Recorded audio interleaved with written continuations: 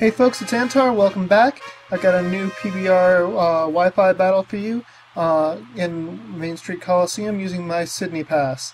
So I'm starting off with just my standard lead set, Steelix and Rotom, and he has got an all legendary birds team except for I think he's got Mesprit and Alakazam also.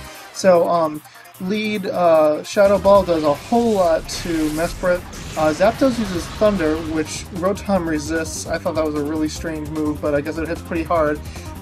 Did about 50% damage. Mesprit uses Blizzard. Rotom avoids the attack, but it does hit Steelix for neutral damage. Doesn't do quite that much damage, but you know, not appreciated. Steelix does Stone Edge, trying to take out that Zapdos, but it misses. Yeah, Stone Edge doesn't have the best of accuracies, but usually I've been pretty lucky. So I go ahead and use Discharge on my next turn, which takes out Mesprit and does a little bit of damage to Zapdos. I'm hoping maybe to get the Parahacks, because Parahacks is always nice. But I do manage to take out Mesprit. Obviously it doesn't affect Steelix. Zapdos uses another Thunder, which manages to take out Rotom, which is just so stupid. Why? He's got to have a better move than freaking Thunder.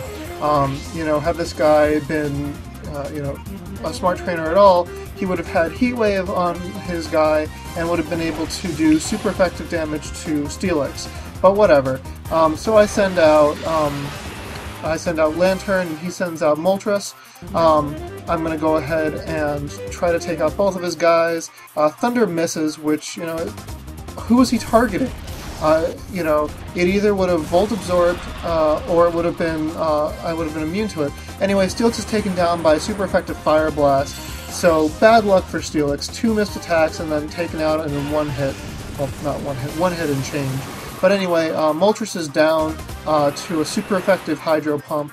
I haven't really seen Moltres too much in battle because it's so weak against Stealth Rock. But then again, so is Charizard. Moltres is a really strong hitter. I guess it doesn't have that great defenses. Anyway, his last Pokemon is Alakazam. Charizard uses Air Slash, which one-hit KOs Alakazam, something I was not expecting. But Alakazam is a glass cannon. It hits super hard, but isn't particularly sturdy. Although he should have been faster, so this guy wasn't EV training. Zapdos uses Thunderbolt against Charizard, which takes it out in one hit. And so he thinks he's doing pretty well. He must think he's got a pretty good team, because it's, he's got me down to his last Pokemon. So it really perplexes me that this guy has gotten so far. But, Sydney's not my best team, and, he got some nice hacks there where the Stone Edge is missing. But anyway, I do win the match. Enough bitching and being a sore winner. Comment, rate, subscribe, and challenge. Yeah, and so long.